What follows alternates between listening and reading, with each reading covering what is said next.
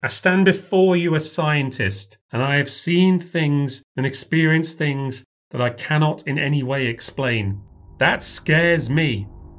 I go after her, and she's there spinning around with the hammer raised, ready to knock someone's head in, but she can't find anyone. The room's empty. Evie, there's no one here. She stopped spinning. She was about to say something to me. Then the door slammed shut. There was a frantic scurrying through the waste and carnage, and then this hand appeared in the kitchen doorway, and then the body flung itself through. It flew across the hall like it had little or no control over itself. It was a naked man, heavy, tall, muscular, and caked from head to toe in mud. I just kept seeing these flashes across my vision.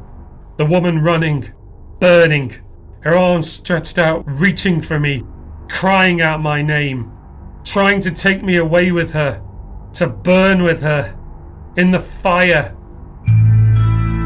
The new Ghost Stories podcast returns for full episodes on October 15th, just in time for Halloween. Discover Britain's lost ghost stories, where the line between fact and fiction may be blurred, but the terror is always real. Listen to new and classic episodes now, wherever you get your podcasts.